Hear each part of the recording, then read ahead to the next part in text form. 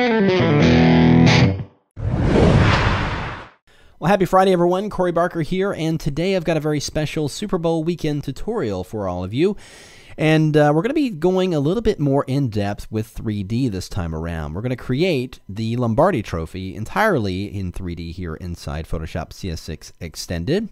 And if you'd like to follow along, you can certainly download the trophy kit, as I call it. And it's just a collection of documents that I'm going to be using throughout this tutorial to build the overall image here. And the first one we're going to start with is this document called ball start. And this is basically the start file to create the shape of the football for the trophy element. Now, inside this document, I've already got a path created here, as you can see.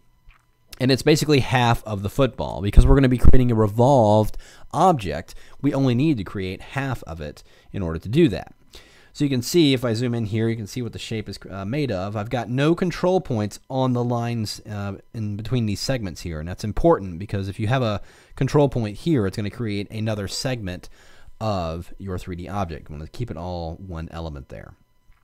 So I'm going to go ahead and create a new blank layer and fill it with 50% gray. And while that path is selected, I'm just going to go under the 3D menu and go down here and choose New 3D Extrusion from Selected Path.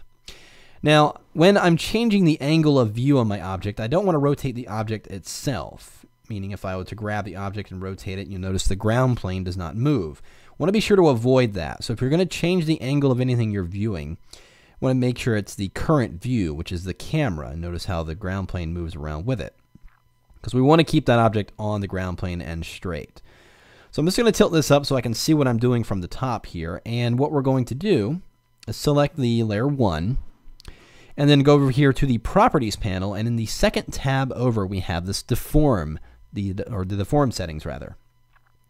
Now inside here, I'm going to go under the deformation axis and anchor it on the left side. Just click on that left side center block there, and it puts that white block there. Then go down to the horizontal angle X. I'm just going to drag this slider to the left, and you'll see the graphic wrap around and ultimately complete the shape of the football. Now, the problem here is there's this hole in the center. Now, to fix that, I'm just going to simply take the extrusion depth and drop it down until that hole closes up right there. So I'm going to reselect current view and then go into the view menu here in the properties panel and choose default camera. It's going to bring me back to the front view of that football shape. Now what I want to apply is a bump map. I was trying to figure out how I was going to add the seams and the laces to the football, and was going to do it as a separate 3D object, but found that to be a bit more challenging because I wasn't able to put the object on a curve or anything like that. So using a bump map was going to be the next best option here. Now the bump map I'm using here is actually also in this kit, and it's part of the download here. If I open it up, you can see what's going on in this document. So notice I've got these black lines top and bottom and in the center here. These will produce the seams of the football. And then this little graphic element here doesn't look like much now. This is actually going to be the laces of the football. Now, it doesn't look like that now, but it took a lot of trial and error to sort out this file to get this to look just right, which is why I wasn't going to necessarily recreate it, but you can download this document. It's part of the download. You can actually look at the layers and see how I went about creating it. Now, the reason why everything's different colors is that when you create a bump map, things will get pushed back or pulled forward depending on the bump setting and also depending on the range of tones in that bump map. For instance, the gray in the background will leave the graphic unaffected, will leave the shape unaffected. These darker black lines, top and bottom and center, will actually push back a little bit and give that indentation of the seam in the football. The lace graphic here, notice that the laces themselves are white. White is going to come forward, and it's going to be coming forward the most, so we know the laces are going to be the highest element on there, so they're going to be the brightest. And then the holes that the laces go into are a little bit darker. Those will get indented into the graphic or into the 3D object. And then the laces underneath these horizontal laces are just two objects that are kind of a middle gray, and they're lighter than the seam here, but darker than those laces there, which means that they'll protrude just beneath those laces, but above those seam lines. So I know it might sound a little confusing, but again, that's why I wanted you to go ahead and be able to download the layer document so you can actually see what's going on here. But that is the bump map we're going to use. So I'm going to go ahead and close that. Back into the 3D object here, I'm going to go and select the extrusion material for this object, which is layer 1 extrusion material. Then again, over in the properties panel here, we're going to go to the bump setting and just go ahead and bump that setting, or bump the bump setting all the way up to 100%. Then click on that folder icon next to it and choose load texture. And in here, we're going to go and choose that bump start and click open. And there you can see the seams and everything fall right into place. Now, if I go and grab the current view again and just move this around, you can see the seams on all 4 sides of the ball. And then the laces are right there in front. And that is being created, again, by that bump setting here at 100%, and then that bump map, which is this document right here. So there's our football. So now we need to go ahead and create the base of our trophy here. So again, I have a file inside of here called base start. And inside here, we're actually going to create the shape ourselves. And it's really quite easy. We're going to use simple settings here inside Photoshop. This is just a square document. You can see it's just 10 by 10 at 125 pixels per inch. Go into the toolbar, into the shape tools, and go down and choose the polygon tool. Now up here in the options bar, we're going to go over here to where the sides are. We want it to have 3 sides because the Lombardi trophy base has 3 sides to it. Click on this icon here and make sure you check on star. And then you want to indent sides by 40%. And then you want to make sure that smooth indents is checked on as well. And this is going to create this shape like this. Actually, let me make the background white so you can see. When I draw the shape out, there's the base of our trophy. So I'm going to hold the shift key down so I can get, I actually want it to be just like that. There we go. I want the flat end. Yeah, there we go. So I want this flatter end up top here. So I want it to be completely angled. There we go. So there's my shape for the base of the trophy. Now I'm going to go back to filling that background with gray. And then once again, 3D, new 3D extrusion from selected layer. And it creates that element. Now if I rotate the camera view around here, we can see that shape is created. It's sitting on the ground plane. What I want to do is actually rotate it on that ground plane a little bit. So go into your 3D panel again. Make sure you have the object that's selected. And then over here in the Properties panel, the last tab over is the Coordinates.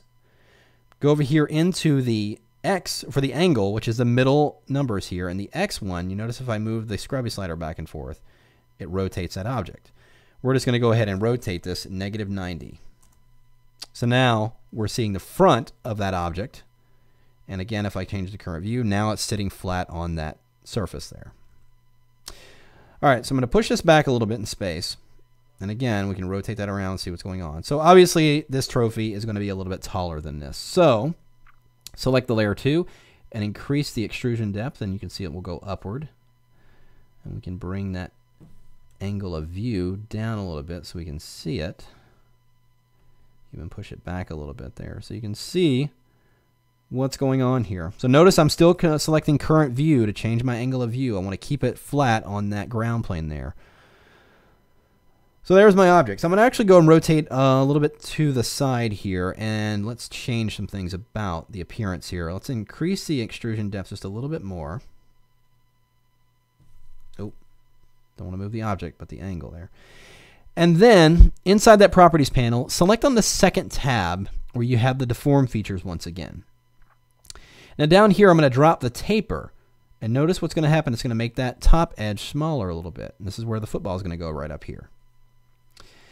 And I'm also going to activate shear in this properties and then change the vertical angle. Notice we can bend it this way or that way.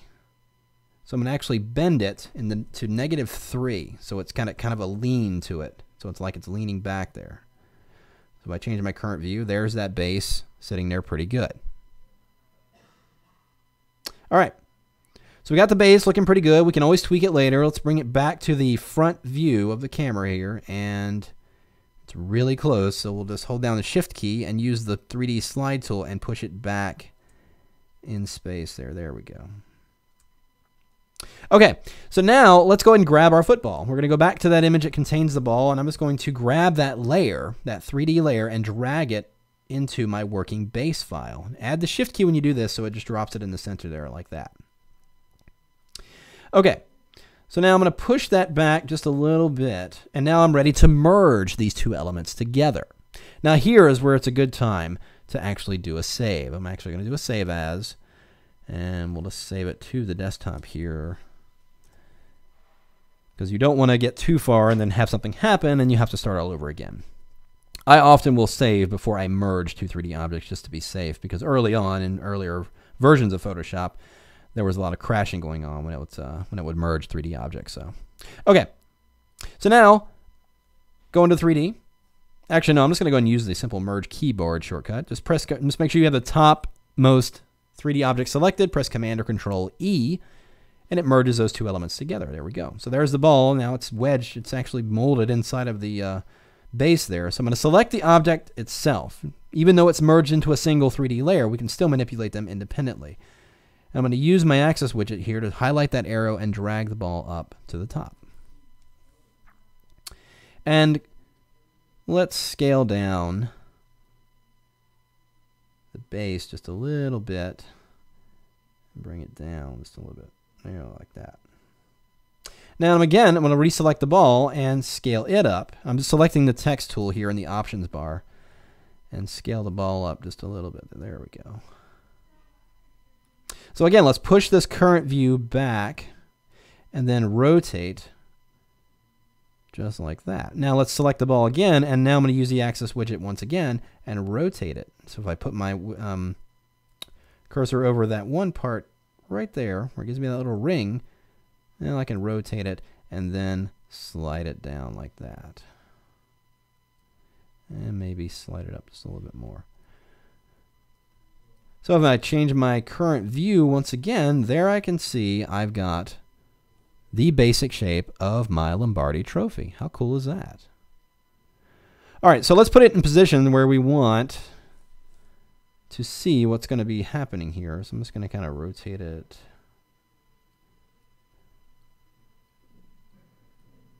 Let's get my angle right here. Let's just kind of zoom in a little bit closer. Okay, so now I want to add, I'm actually going to put a background fill here. Let's just fill it with white so we can see what's going on here. You can see that shadow better and everything like that.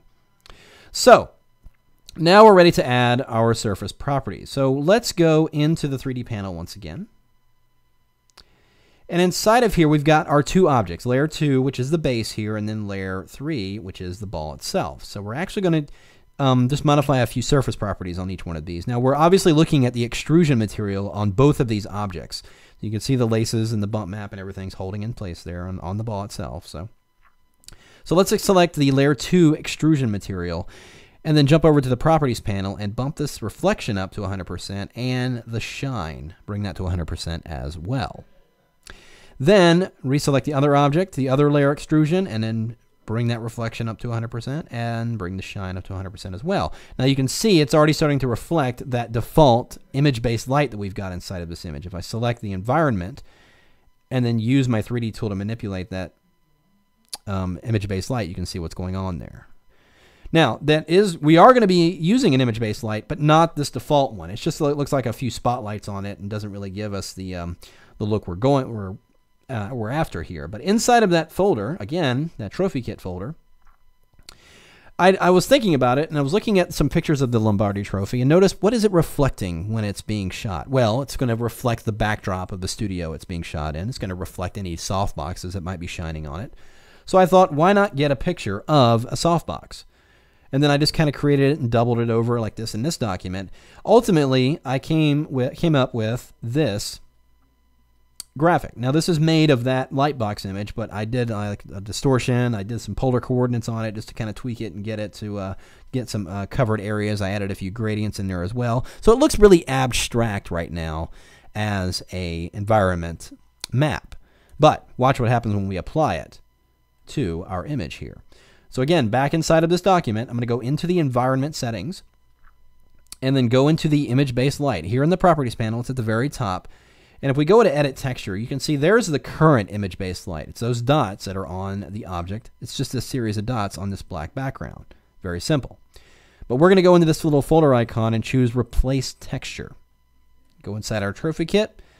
There's our IBL start. Click Open. And voila. now we can control by moving that object around. Again, when you have the environment setting highlighted here in the 3D panel, and you have your 3D tool selected, you can go in here and manipulate the positioning of that light. And there we have our realistic Lombardi trophy. Now, not quite done yet. We still have our default light over here in this object. If we go into the light section of the 3D panel, we have an infinite light, which has been created by default. I'm going to turn that one off. You'll notice it got a little bit darker on the element there. I am going to add a new point light. We're actually going to be adding a couple of these. So, actually, let's reposition the object here just a little bit. Put it in the center there so we can see what's going on here. So back in the lights, I've got the point light here. The light is represented by this little yellow wireframe, and it's got the axis widget on there. Again, using the same 3D manipulation tools, I can push the light toward the object, slide it around it, and just do all kinds of different things here. But now what I'm going to do is actually position this first one above the ball right there. Notice how it's giving me a little bit of a glare in the ball there. If I turn it on and off, you can see it's giving me that little bit of light right there. That's what I want there. However, I do not want it casting a shadow. This is a great thing about working with 3D instead of you doing this as a photo shoot, is I can control the light. I can determine whether a light will cast a shadow or not. So in this point light here in the properties section, I'm simply going to uncheck shadow. So I still get the light on the object, but it's not casting that annoying shadow. Now I'm going to add a second point light. And this one I'm going to position lower and to the left over here. And notice where the shadow is ending up here. I'm actually going to push it a little bit closer. And a little bit further away. There we go. This is going to give me that little bit of a drop-off shadow on the object. But I don't want it to be a harsh shadow, so what I'm going to do is first go over here into the properties section and set the intensity of that light down to about 50%. But I'm also going to set the softness of my shadow to around 20. And if I do a quick render here, just do Shift-Option-Command-R, and we'll see it start to render, and we can see that shadow's getting softer as it goes away there. It looks pretty good. Might want to reposition that light. But this is why you do these renders, just to determine where the light's going to fall on the object. Let's actually move it a little bit closer. And maybe. So I have a background that I'm going to use to go ahead and put this on. So I've already got this kind of gradient background on it. And let's go ahead and get our newly created trophy. I'm just going to drag that layer, again, holding down the Shift key, and just drag it over to this new document. Now again, I want to keep, because I want the shadows to be in the right place, I want to make sure I keep it on the ground plane. So again, change the current view of the object. And we can get something like this. I'll slide it toward me a little bit here, maybe rotate the angle. This is the kind of fun that's to be had with 3D, is that once the object's created, you can have a lot of fun changing the angle and just doing all kinds of different things to it. And I can go in here and change the angle, of course, of that environmental light there. So we can do something like that, get a nice shine on it. And of course, we have that, since we have that ground plane, it's also casting a shadow. Let's create a little bit of a reflection. So I'm going to go over here in the ground plane section, set the opacity of my reflection to about 50. And then maybe the roughness, so it's not a mirror reflection, but rather just kind of a subtle reflection. Set that roughness at about 25. And let's just do a quick render once again. And there we can see. We've got our object reflecting, and everything looks really cool. So, again, a lot of fun you can have with 3D. This was, basically two simple objects, but being able to use those bump maps and doing all that manipulation. But that environmental or that image-based light is what really makes the difference there. Once the object is created, we wrap it with this light to give it that really kind of metallic chrome look. And then you can just go around and play with different settings and different angles and just have a lot of fun with 3D here inside Photoshop.